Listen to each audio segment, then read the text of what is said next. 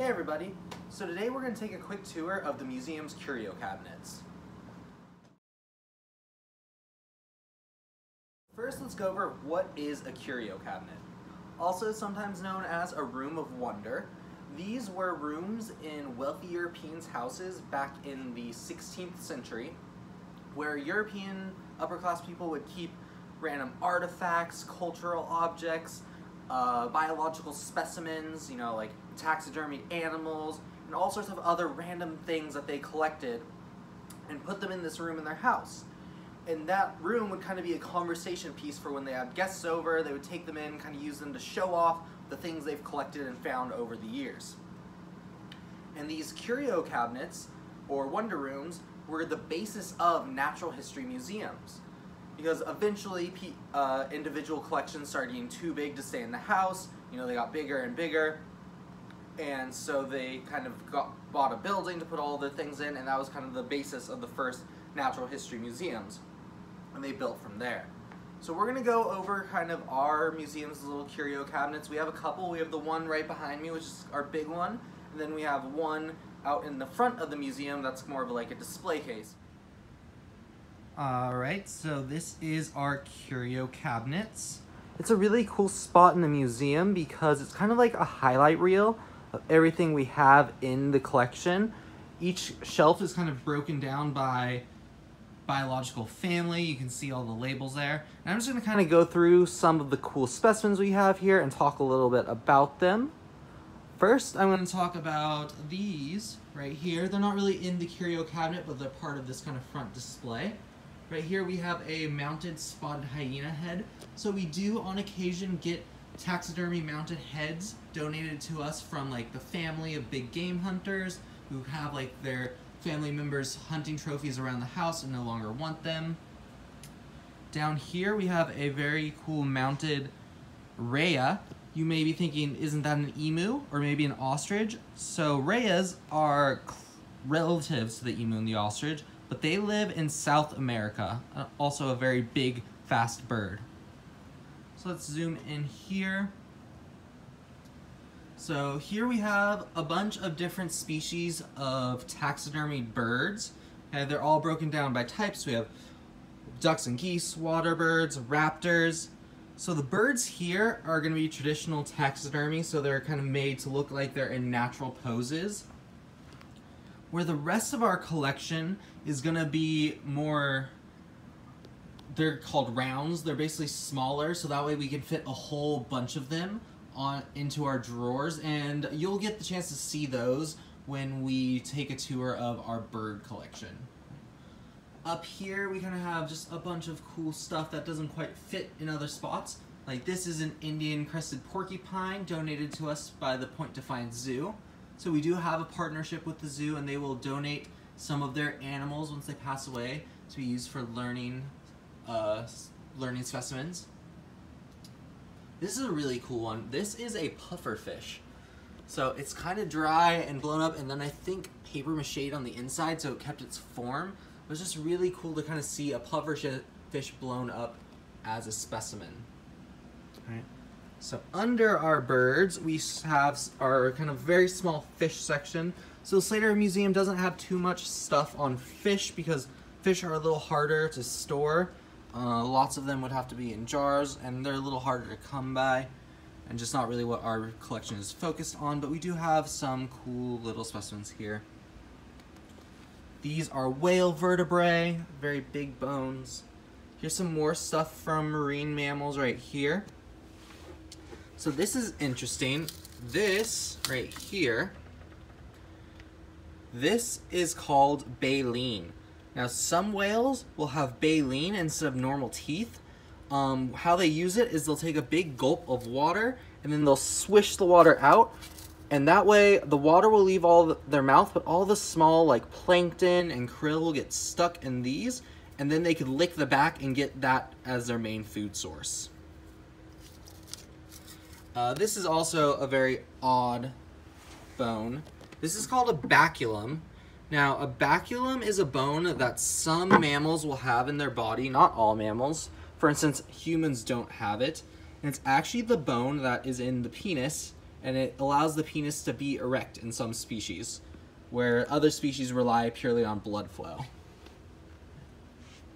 These are more whale bones. These are actually the ear bones of whales. So we have a similar bone in our ears, but of course whales are much bigger, so they have a much bigger one. All right, this is our aquatic invertebrate shelf. There's some interesting things here. Now this is kind of one of the museum highlights right here, these octopus. So these octopus are stored in ethanol, so the alcohol lets them last for a long time, and people are usually very surprised to find out that they've been in this jar since 1940. Okay, so that means they are able to last over 80 years just hanging out in these chemicals. We don't know what species of octopus are because they were actually jarred before the red octopus and the Pacific giant octopus were separated as species. So now let's move on over. Here are some nests and eggs. So we do have a small collection of nests and eggs in the museum. They're kind of tucked back. Some of our reptiles and amphibians. So we have frogs in a jar here. So frogs, amphibians, and reptiles are usually stored in ethanol as well, just like our octopus. But in some examples, we will get like dried taxidermy versions, like this alligator's head or this little alligator. This big skull right here is really cool. This is a leatherback sea turtle. So this is the largest living turtle species. Okay, they're very big. Some people say they're sometimes as big as a VW Beetle car, which it's crazy that they're that big. Here is a couple of small fossils. We do have a very small fossil collection as well. That is a leaf fossil. That is a mastodon tooth, so early relative of the elephant. Let's try and get this. So their teeth are very similar to what elephants' teeth look like today. Elephants will actually grow 6 sets of teeth in their life, and they kind of slowly chip away and they grow new ones. Now this is really cool too. This is a narwhal's tusk. So a lot of people would call it a horn, but it's actually one of their teeth that's modified, so it should be really called a tusk. And this is kind of a cool callback to the curio cabinet idea, because traditionally a lot of European curio cabinets would have narwhal tusks and say they were unicorn horns, but now we know they are in fact the tooth of a type of whale. Here we have a juvenile grizzly paw. All right, so you can take a look at that. I'm gonna put my hand up for size. So you can see it's pretty big. It's much bigger than my hand. But if this was a full-grown grizzly bear, it'd be even bigger. It'd probably be, you know, an extra couple inches on both sides. Down here we have a clouded leopard head, as well as a Sumatran tiger head. Sumatran tigers are the smallest of the 9 subspecies of tiger. They are found on one island. They're critically endangered because a lot of their land and habitat are being taken up by palm oil farming. So I would recommend looking up palm oil and ways to avoid it because it's damaging to lots of habitats. And both of these specimens were also donated by the Pointe-Vine Zoo. So these were both animals that were at one point at our local zoo. Here we have a beagle skeleton, just to kind of help show how artificial selection works. Because, right, dogs are just wolves, but have been artificially selected for different traits. And then the last section here is a whole bunch of mammal skulls.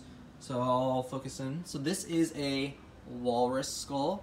So kind of a younger walrus, or it might be a female walrus, because full-grown males, their tusks would be much, much longer.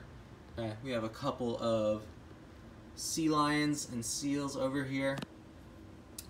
And down here we have some harbor porpoises and some dolphins. So the main point of these shelves is to talk about mammal teeth. And if you want to learn more about the purposes of mammal teeth, I would recommend checking out our Nature in the Classroom lesson on mammal skulls. It will talk more about it, but yeah, this section is our pescivores, or animals who mostly eat fish. Then we scan down and we have our carnivores, so our dogs and our cats. So here's a Sumatran tiger skull and a lion skull. Here we have a few omnivores, so mostly our bears.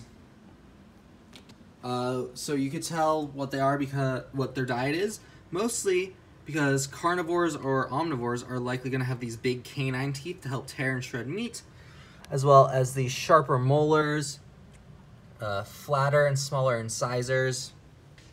Omnivores are going to have very similar teeth as well.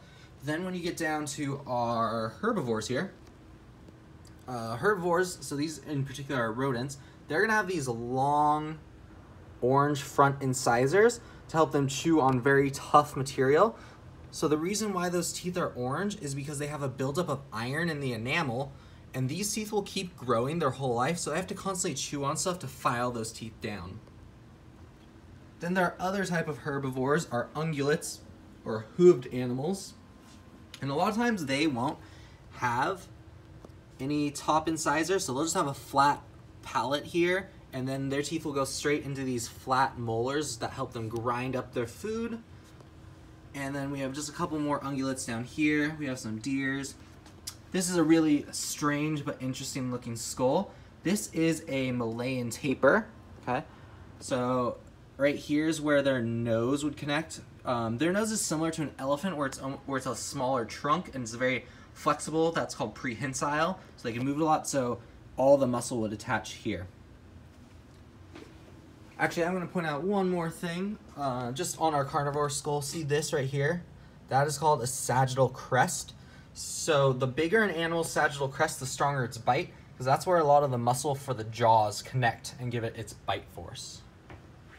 Well, thank you for joining me on our little tour of our curiosity cabinets. I hope you enjoyed it, and I hope you'll join me on the rest of our virtual tours and the other sections of our museum that will be coming soon.